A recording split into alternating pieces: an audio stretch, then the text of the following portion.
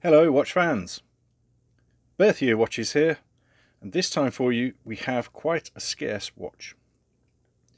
This Smiths dates from circa 1949, 48-49, and it's one of the earliest wristwatches that Smiths made after they restarted after the Second World War.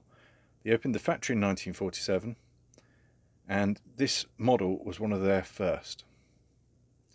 Now there's a very similar model that follows this that looks identical, but that's all stainless steel, and you can see that the middle part of this case is more of a sort of gunmetal base finish.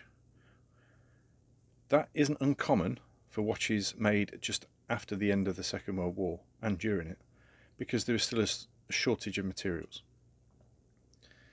So we have radium hands and dial. The hands have lost just a touch of radium, but it's not loose in the case. It looks to be the original crown. It isn't the original strap, but it's a very close match, because we've got pictures of the advert on the website, of which there's a link in the comments below. Manual wiring caliber 400 movement with the serial number on. Quite small by modern standards, sort of 32mm, but wears well and is well proportioned.